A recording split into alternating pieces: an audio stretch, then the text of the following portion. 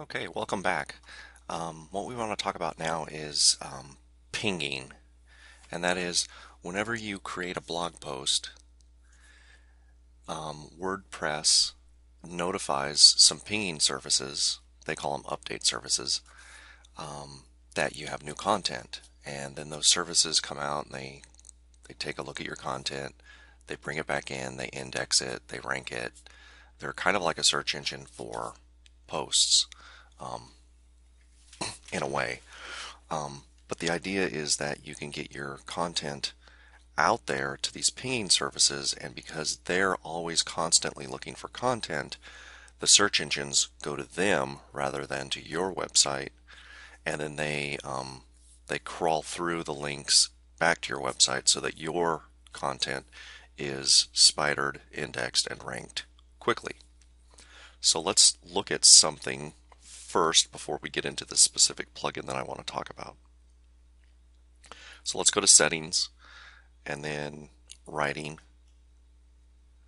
And then if you scroll down here, like I said, they're called update services. When you publish a new post, WordPress automatically notifies the following site update services.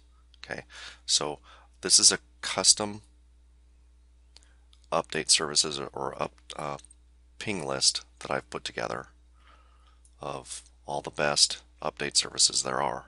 So let's click Save Changes, and then I'll show you this plugin.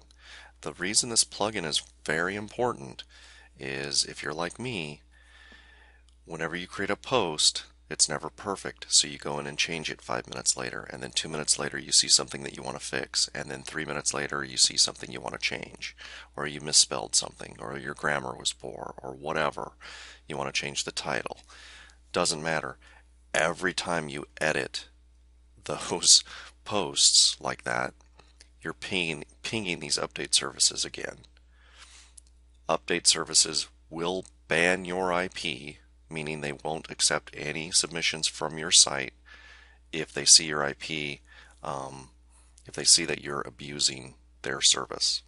So what this plugin that I'm about to show you does is it stops WordPress from notifying these pinging services. Okay, so as you know, it's in our list of recommended plugins, and it's called CBNet Ping Optimizer, and it looks like this. So it basically takes that list that I just pasted in to the other part of the dashboard, looks at them here. You can enable pinging, which you want to do for sure, but then you also want to limit excessive pinging in short time. So ping at most one time within 15 minutes. That's the default setting. It works.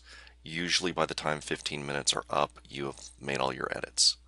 So click Save Settings and you're done. You don't really have to fear of that your IP is going to be banned by any of these update services now, because you're not going to ping them excessively. Okay? That's it.